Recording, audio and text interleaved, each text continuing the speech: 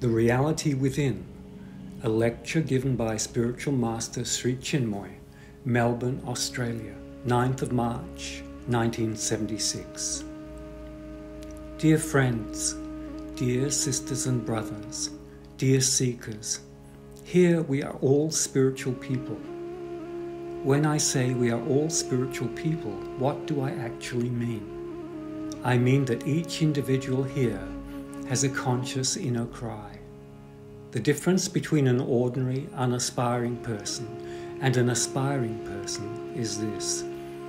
The aspiring person does everything consciously, devotedly, soulfully and unconditionally. In the normal course of development, we pray to God, meditate on God, contemplate God, and love Him soulfully, devotedly and unconditionally. But ordinary people are not conscious of this. When we pray and meditate consciously, we expedite and shorten our journey. We walk along a sunlit path.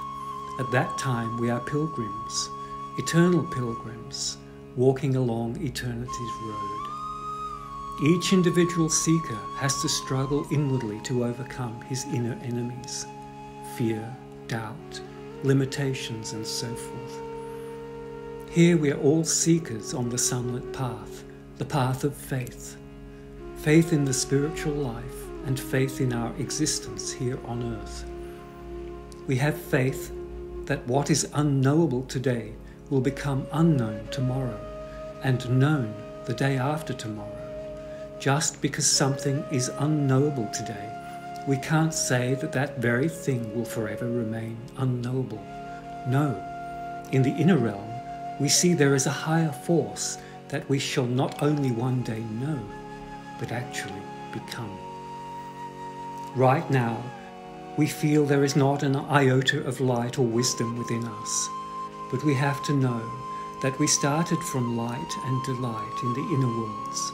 We travel towards the highest light and delight, and at the end of our journey's close, to light and delight, we return. A child is one who has faith in the unknown future and also in the past. This same child, when he grows up spiritually, is still not afraid of the past.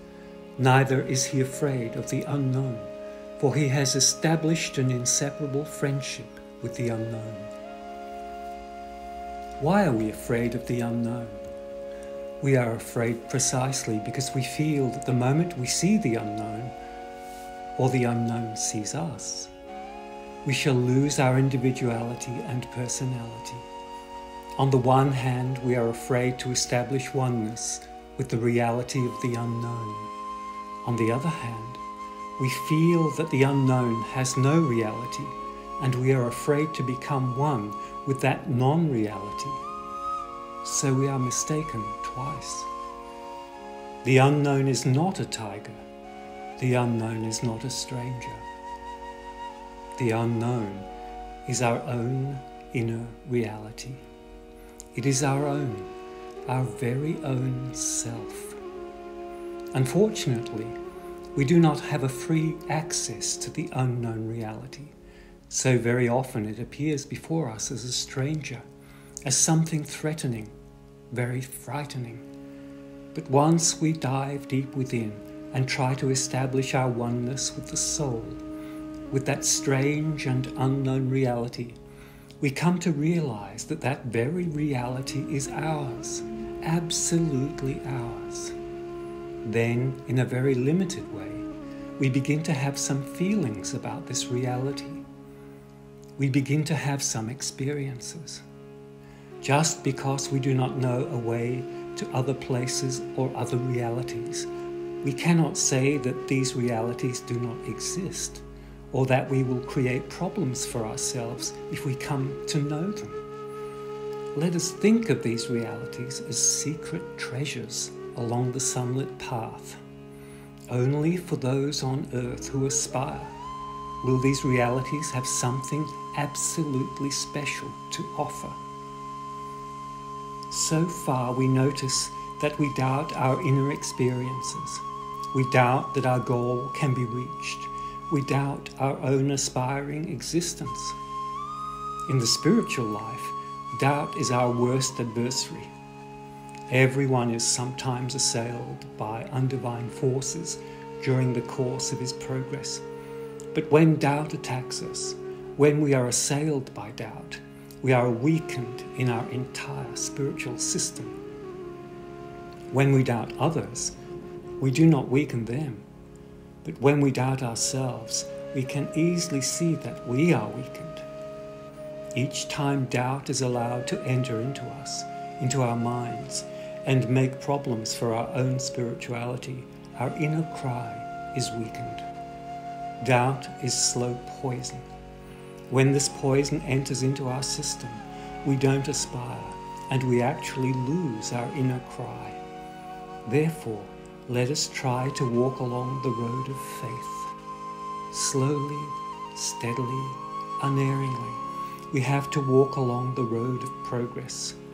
With aspiration, slowly, steadily, and unmistakably, we make progress towards our destination. We must realize that within us is our source. There is eternity within us, a world within us. Without fear, without doubt, we are free to establish our oneness with this source. Once oneness is well established, fear and doubt are abolished. At that time, not even an iota of doubt can be visible in our whole life. So it is obligatory for each divine soldier to conquer both fear and doubt. If fear and doubt loom large in our life of aspiration, then we cannot make any progress whatsoever.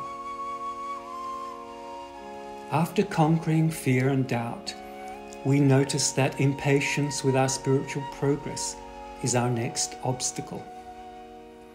Each seeker at times wants to discover and realize God in the twinkling of an eye.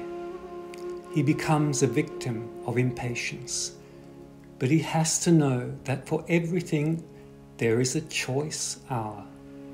We pray and meditate and work devotedly in our selfless service to create a life of aspiration and dedication within us. But he who wants to discover his inmost reality overnight, or he who wants to discover the highest transcendental truth in the twinkling of an eye, is bound to be frustrated. In its own way, in its own time, everything will happen. Everything has an hour of its own. This inner awareness at times goes away, and then we make friends with impatience. Each time impatience attacks us, we find that we lose something very precious. We lose our inner joy. Wisdom is something very precious. Faith is something very precious. Faith in God's own hour is very precious. With our faith, with our unshakable, indomitable faith, we discover boundless peace, boundless light, and boundless bliss. Each seeker must develop his own capacity and his own receptivity. Receptivity houses all capacity. Capacity is our growing reality. When we enlarge our inner reality, we call it receptivity. And when we look about and notice a higher reality, we have to know that this reality is bound to increase our inner prayer, inner meditation, inner awareness. Receptivity within us increases and expands when capacity enters into us. Both capacity and receptivity make us a divine instrument of God. Each time we awaken our existence by invoking peace, light, and bliss from above, we increase our capacity, and this capacity can again increase our receptivity. This is why we say our receptivity and capacity are inseparable. Of all the capacities we have, one capacity is of paramount importance, and this capacity is peace of mind. This world of ours is wanting in peace of mind. If we are endowed with peace of mind, if the members of our being are endowed with peace of mind, then with this power, the darkness that is within us can easily be transformed into total inner peace, light, and bliss. In each seeker, there is a promise to God, a promise to the inner reality, to the highest reality, that he will become a perfect, unconditional instrument of God to play the inimitable role God has created for him. As the seeker advances in his own spiritual life, he becomes more aware of his promise.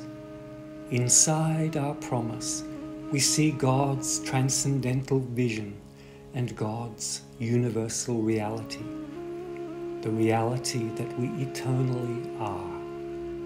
Once we are aware of this undeniable reality, we notice that we are progressing most satisfactorily. Then God, the author of all good, showers his choicest blessings upon our devoted heads and our aspiring and surrendered hearts.